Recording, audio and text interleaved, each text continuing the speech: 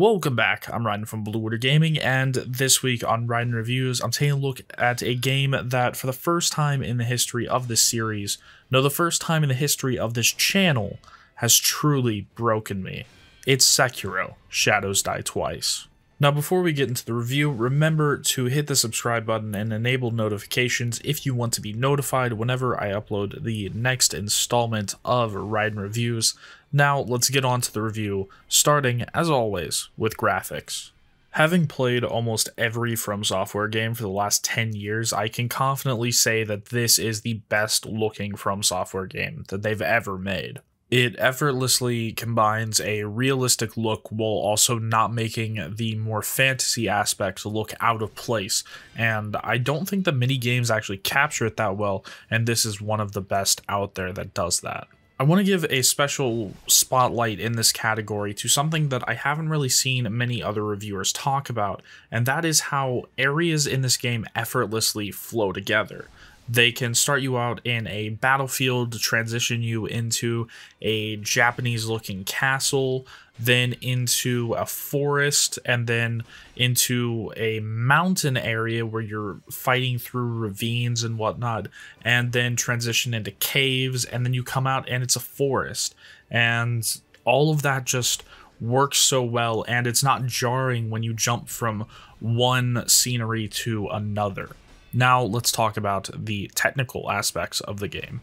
Personally, in my experience, the game ran absolutely fine, a constant solid 60 FPS no matter what was thrown on the screen, and it should because the physics in the game and a few other mechanisms in the game are tied directly to the frame rate, which is why even once you turn off VSync and other things like that, it will still limit the game to 60 FPS because there's other factors that have to work off the frame rate. So you're not going to get the unlimited frame rate, which kind of sucks, but I understand. I've played enough From Software games where things have been tied to frame rate, where it's not really surprising, and I've never really had any issue with the frame rate in the game. Next, let's move on to sound, music, and voice.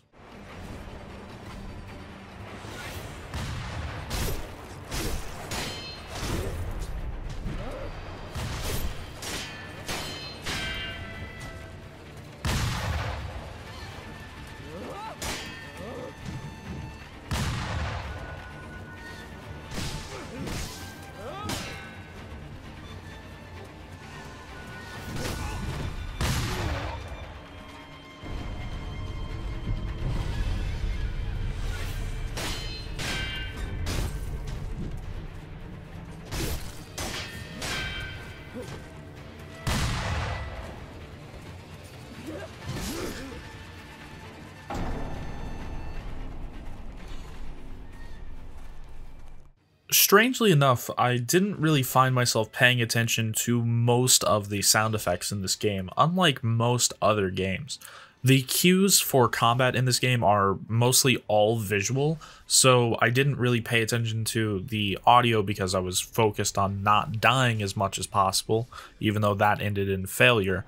But the one sound cue that I did hear distinctively, that I think most people heard distinctively, was the deflecting sound effect, which is nice because I don't have to look at the bottom of the screen then back up to the enemy to make sure that I got a deflect. I can just listen for the sound cue and hope that my health didn't go down.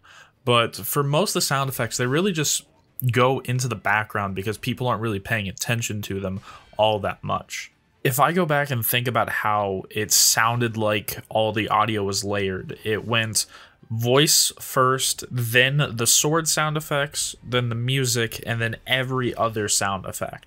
So that was a bit different from many other games that will have pretty much all the sound effects kind of leveled together, but the sword sound effects were a lot louder than pretty much everything else. And I kind of like that because it added emphasis to all the attacks and blocks, which occasionally got glanced over in some of the previous FromSoft games. But in this, you can hear every single time your sword comes into contact with something. Next, let's move on to talking about voice. The game allows you to play with either English voice acting or Japanese voice acting. I chose the English version because I wanted to actually understand what was going on, so that is what I will be talking about. All I can say is that the voice acting in this game is superb. I've heard from several people that they kept it on the Japanese voice actors because they thought that the English ones wouldn't have done a good enough job or kept up with the Japanese voice actors. And I can say that that is just flat out wrong. These voice actors have a very extensive history in the industry, which I'll talk about here in a minute, and they all do amazing. In fact, the newest voice actor to get a named role in Sekiro is Noshir Dalal, who plays Sekiro himself, and he only has named parts in the last 4 years, but even some of those are notable, playing Knight Reyes in Fallout 4 and Charles Smith in Red Dead Redemption 2. They also have people here that have been voice acting for a much longer time, such as Brian Cummings, who plays the sculptor in Sekiro. He's been voice acting for a little over 40 years. Some of his notable roles are Nikolai Sokolov in Metal Gear Solid 3 and the Master Control program from 1982's Tron Solar Sailor. Overall though, I think that this is an excellent cast, and if you happen to play Sekiro in the Japanese voice acting, I think that you should go back and at least listen to a bit of the English voice actors. Now, let's move on to talking about the music in the game, which is a section that I have a little bit of problem with, so let's get into that. Basically, a good 80% of the Sekiro soundtrack sounds almost exactly the same to me. I'm not saying that it's bland or bad. The music is actually very good, and it kind of fits with this Japanese theme and really sounds like nothing that I've heard before. It just all really sounds similar to each other. There are definitely a few standout tracks, such as the main menu theme, which is the main theme of the whole game, and a few of the boss songs are really standout high points, but besides that, most of the music that plays when you're just going through an area kind of just mends together, and it's all just one giant song instead of the individual songs that you'd want to hear for each separate area. I'm just a little disappointed because previous FromSoft soundtracks, being the Dark Souls soundtracks, are some of the most memorable game music to me in my entire time playing games, and this just doesn't live up to those soundtracks. Next, let's move on to story. I'm going to try to keep this simple and without spoiling anything, so here we go. Basically, you play as Sekiro, who is a shinobi trying to get his lord back from an invading army that captured his lord.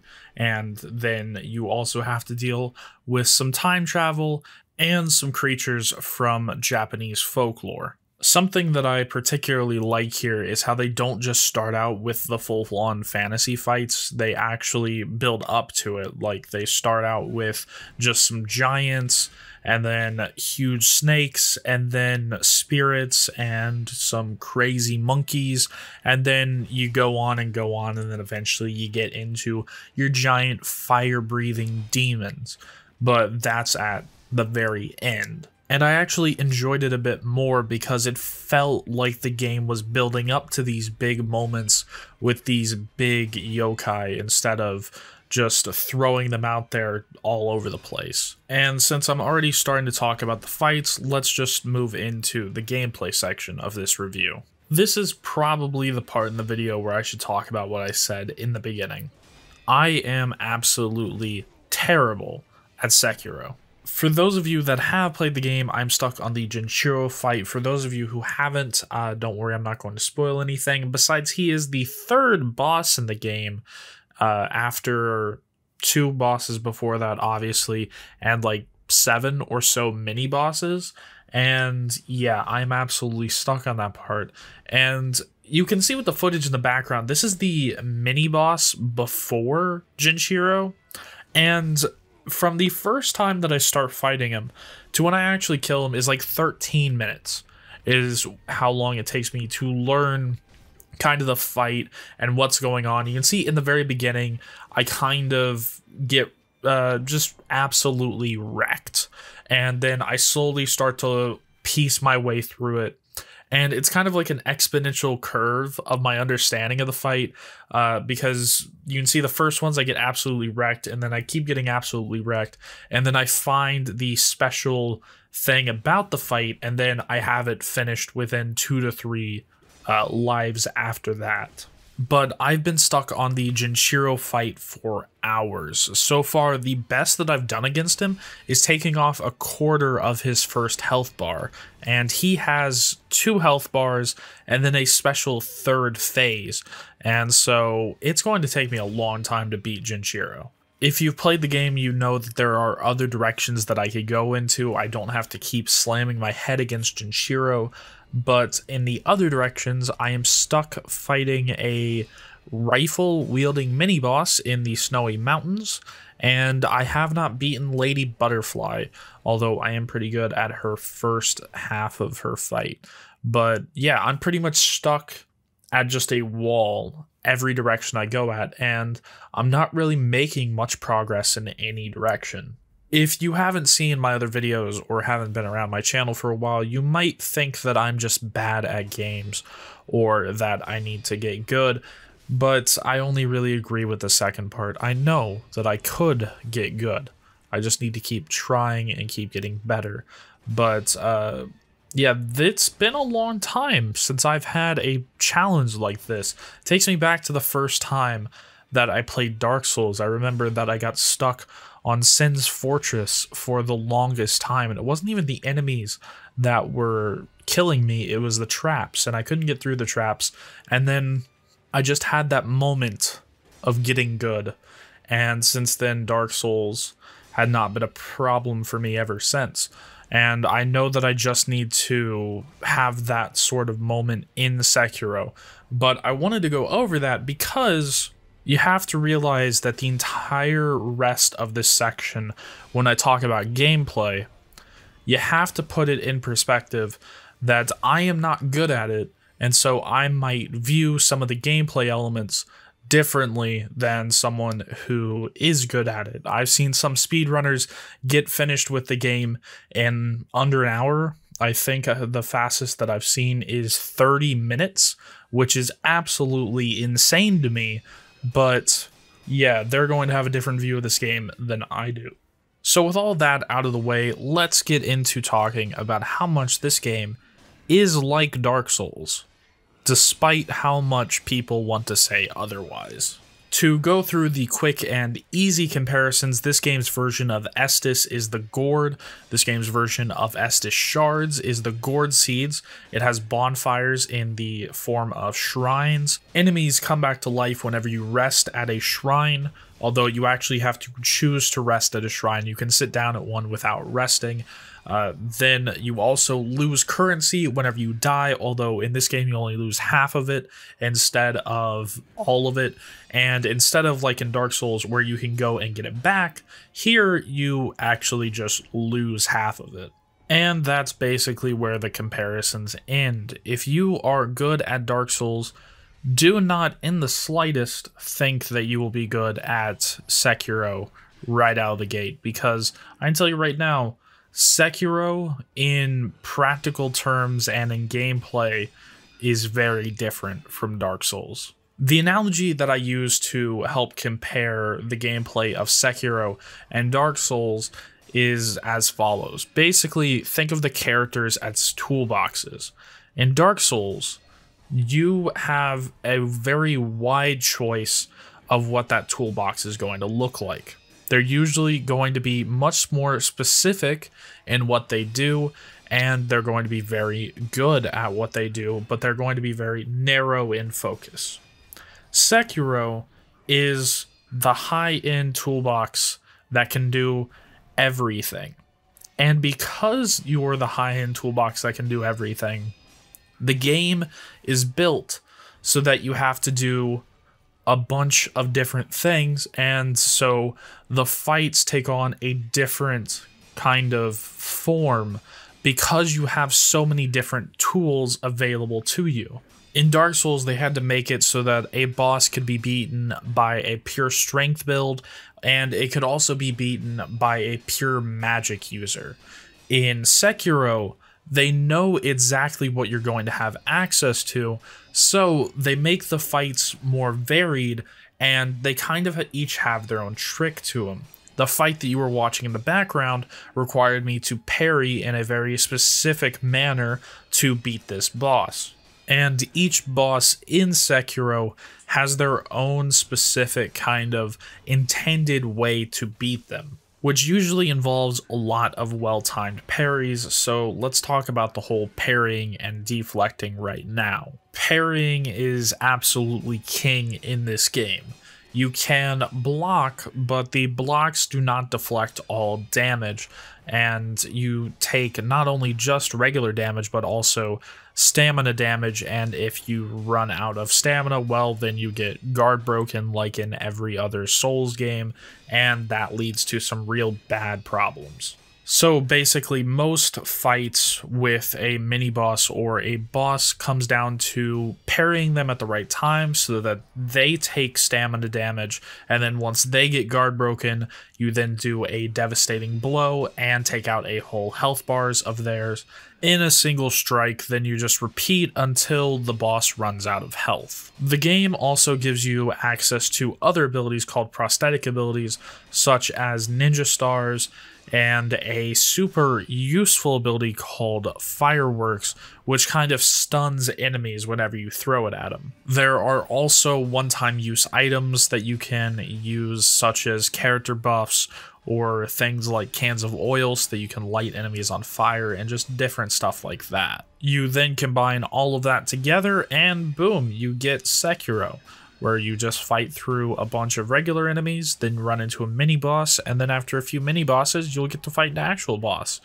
And I can't really talk much more about that because I'm only about like 15–20% of the way through the game.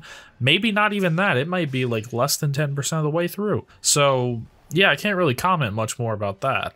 And now let's move on to my final thoughts. You might think that since I just suck at Sekiro, that I'm going to give this game a bad score, but I've played games like this long enough. I know that behind this wall that I've hit, there is an amazing game, and I can't deny I've had tons of fun playing the game, even when I'm getting my ass kicked. So for that, I really just have to give more of a warning for people that this game is hard, and you might hit the same wall that I've hit, and you might not kind of deal with it the same way that I do. I've played Dark Souls for upwards of 2,500 hours, and I know that if I get stuck at a wall, I'm just going to push through it. And you might be different, so depending on how you would deal with a just kind of skill wall where you just have to get better yourself, that's really going to be whether or not this game is going to be worth it for you. Personally, I think that this game is definitely worth a buy, but if you don't deal with those just walls where you have to get better real well, then this game is definitely not going to be a buy for you. And that's pretty much all I have to say about Sekiro. I will be making an update video if I do ever beat it, which at this point seems really unlikely, but who knows, I might get good and finally beat it. But there will be an update video if I do, and then I will give my real final thoughts on Sekiro at that time. But that is it for this. If you like this video, then hit the like button. If you didn't, hit the dislike button. I kind of rambled on a little bit, so I don't feel too bad if you hit the dislike button. As always, I'm Raiden from Blue Water Gaming, and I'll see you guys in the next one.